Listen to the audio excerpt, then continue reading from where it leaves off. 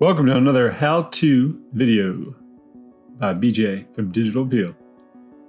Today, we're going to check out some Photoshop, from very basic functions to some more advanced functions. Let's get started. All right, we're going to be moving fast, so I'm going to add an emoji first using the text tool and then selecting emoji for the font type. You can also go to glyphs to do this in your workspace. All right, the most basic thing, zooming in, zooming out.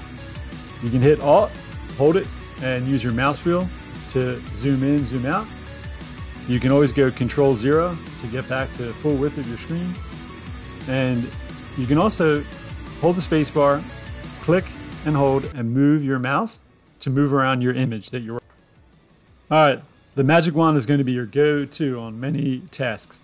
Hit W or use the menu on the left, and we're going to do something called Content Aware to remove this watermark. We're going to select it with the magic wand. We're going to expand the selection so we get all of it to 2 pixels. Now we're going to hit Shift F5 with the magic wand, go to Content Aware, and then we're going to hit Enter. And we'll go around and we'll do Content Aware. Now, to make this quicker, we're going to record it like a macro you would in Excel. So we're going to open up Actions and record these steps instead of having to do the previous 5 steps. All right, we got rid of our watermark. Next, let's touch up that dark spot on the image. We're going to use the marquee tool, elliptical.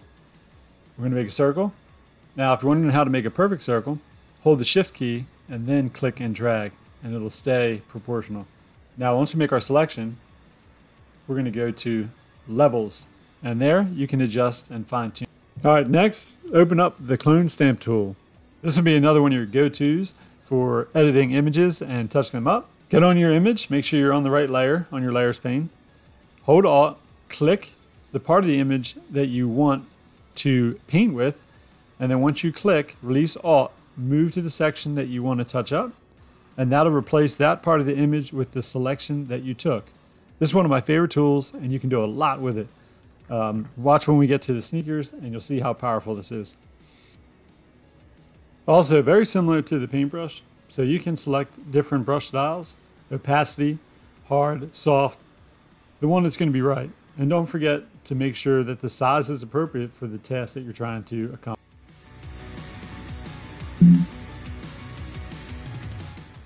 Next, we got a couple things we're going to accomplish here. First, make a duplicate of that image layer. Then select the top image. Now, hit the eyeball to turn off visibility to the image below. Use the marquee selection to select the legs. Hit Control-Shift-I to invert the selection. Now hit Delete to remove that selection.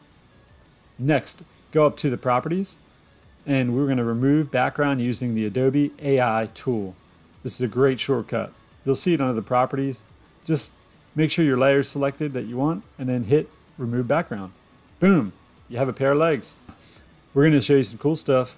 But first, let's just do a quick review of your workspace. In case you're having a hard time finding some of these tools, you can always go to your Window, Workspace, select one of the defaults like Graphic 3D, Web Print, and then that drop down under Window has all the different options for the different tools in Photoshop.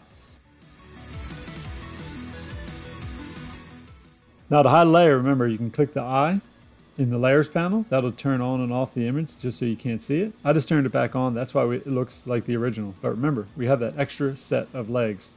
Now, the way we crop that and remove the background, we need to convert it. So we're going to go right click it, do Smart Object, right click it again, and then choose Rasterize. That's going to make it the same format as the image below it in the layers panel.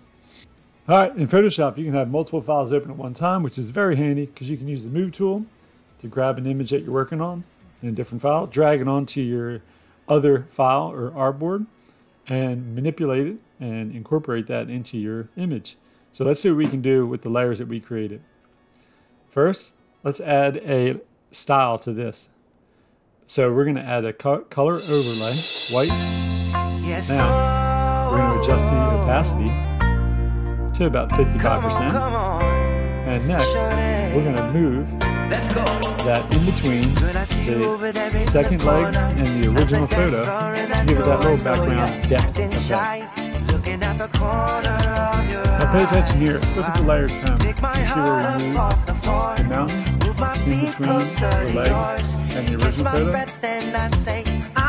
Now, let's talk about saving your image optimized for the web. When you take an image on an iPhone or other camera, the file is going to be super big. You don't want this on your website. It's going to slow it down. The other thing that you want to do is add metadata to your images. This is easy to do with Photoshop. You can save templates for different topics. Metadata is basically keywords, information about where the image was taken, and other ways that Google bots can easily identify what kind of image it is. So this is especially important for SEO because your images will be indexed on Google, which drives more traffic to your website. Last but not least, don't forget, when naming your images, make sure that file type is logical, human readable, and makes sense. This is also going to help when your image gets indexed on different search engines. Hope you enjoyed this video, and as always, thank you for watching, and if you have any questions, comment below. Talk to you later. I'll be the one you're looking for, shorty. So come on the dance floor and baby show me all your moves, all your grooves. Shorty, I got something to prove to you. So come on, take a little chance. Got me in a trance in just one glance. So don't wait no more. I'm the one you're looking for, shorty. So come on, dance a little dance, dance a little dance. Come on, dance a little dance. So come on, dance a little dance. Take my hand, darling, take a chance. You be my queen, I'll be your king.